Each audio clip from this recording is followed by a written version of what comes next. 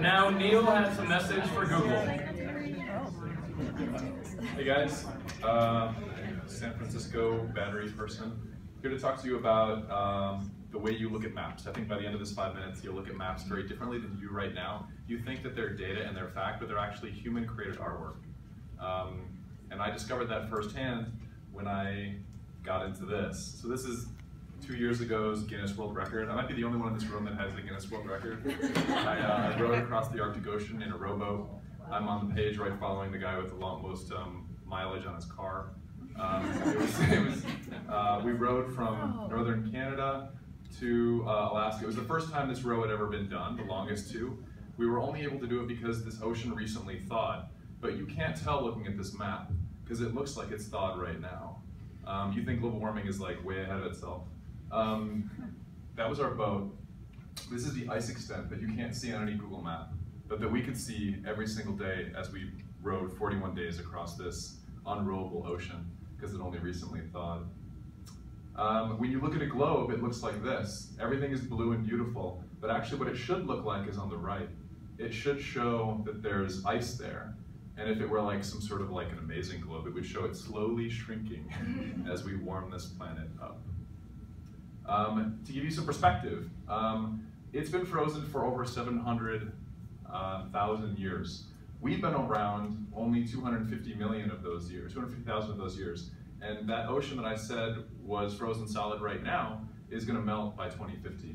If you pull up on your iPhone, don't do it because you'll lose attention from me, Instagram, it would look like this. What it should look like is that. And what it will look like over the next period of time is this.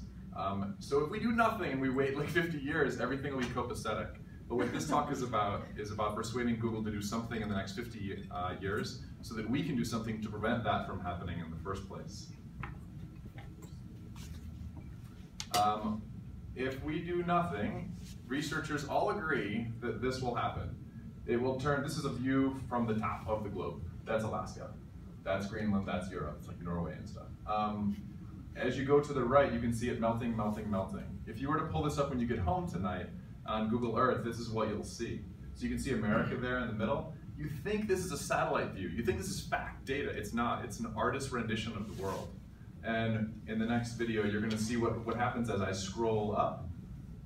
I scroll up and I click and I click and I click, and you think this is real satellite view, right? It's not satellite view. This is an artist. And what they've done is they've painted that blue, and this is actual satellite data, but that's blue paint over there on the right-hand side. And I would like Google to fix that. I think we all deserve to see satellite images when we pull up satellite view.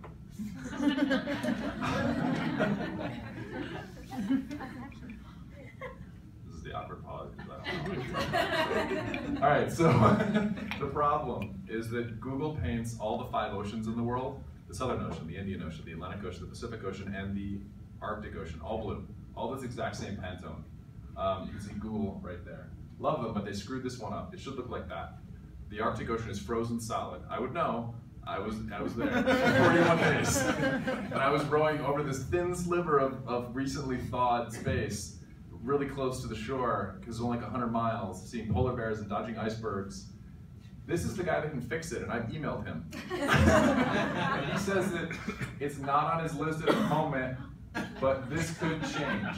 So I'm here to help, to ask all of you to change it. What I would like you to do is use existing data. My mom lives in Denver. This place is in Denver. It's federal funded. NSIDC, they're like ice nerds. And they have all this data that Google can suck up and spit out at Google Earth that change this artist rendition into fact.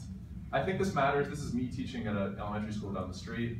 I think this matters because data is a teaching aid, data is power, and because if we don't fix it, Santa's going to have to learn how to tread water. Because he supposedly lives in the North Pole and that's melting. If you want to help me,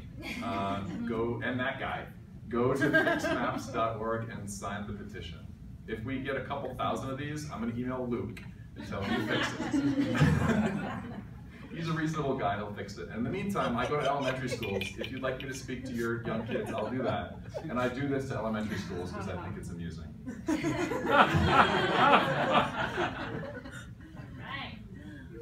There's one. So please, help these guys. When I was rowing, we saw these guys. And if it all melts, they won't be able to swim all the way to shore. And so the polar bears are going to die if you don't fix this. So click the link. Thank you very much.